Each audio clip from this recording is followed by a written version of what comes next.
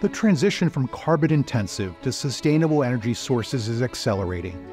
The move is greatly needed both to combat climate change and to reduce dependency on states that may use energy supplies as geopolitical leverage. Key drivers of the transition include government policy, public opinion, and investor pressure. However, major advances in technology are also at work. Thanks to such progress, electricity from new wind or solar plants is now cheaper by some measures than electricity from new gas or coal facilities. With record investment going into the sector, we believe green energy can become more competitive still, further incentivizing the switch. Simultaneously, another force is making fossil fuels comparatively less attractive.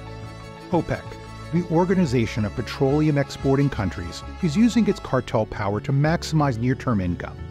When oil prices have fallen in recent years, OPEC has typically intervened, curbing production and thus bolstering prices.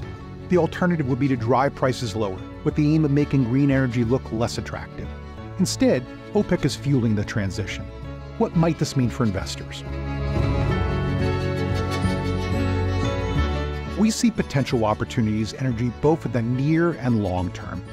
Given OPEC's profit maximization strategy, we seek income from Western suppliers of traditional energy, which may also provide a hedge against geopolitical shocks and inflation.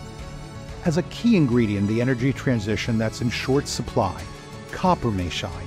We favor select investments related to this volatile commodity. On a longer-term view, green energy producers with strong balance sheets may present opportunities.